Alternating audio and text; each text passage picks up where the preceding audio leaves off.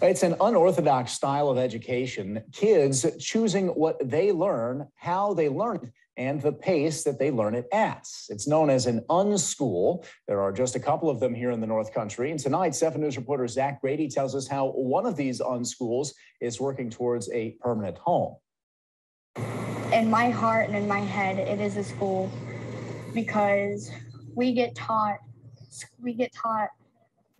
the main course, like math, ELA, social studies, in our own way. The Deep Root Center serves 25 children in North Lawrence as an alternative style of education.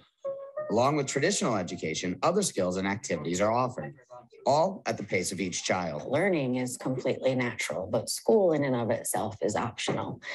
The premise that you have to have this cookie cutter place where everyone learns the same way is kind of outdated. A philosophy that is shared with several of the students' parents. Usually with the traditional schools, they only have a certain amount of time to learn a certain amount of stuff.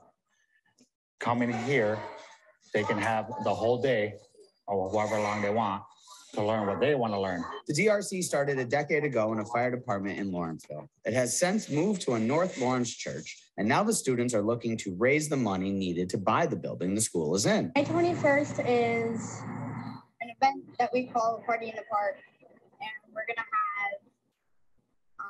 live music, vendors. We're just going to try and raise money to buy the Unschool. We've got a food truck, a dad that's going to grill some hot dogs, and there's probably 15 to 20 vendors that we have signed up right now. So it should be a lot of fun. The Party in the Park is Saturday, May 21st at the Lawrenceville Fire Hall from 10 a.m. to 4 p.m., with all of the proceeds going to benefit the DRC East New Home Fund, a place where Foster says they look to keep their little family at East together and have a place where they can continue their academic endeavors.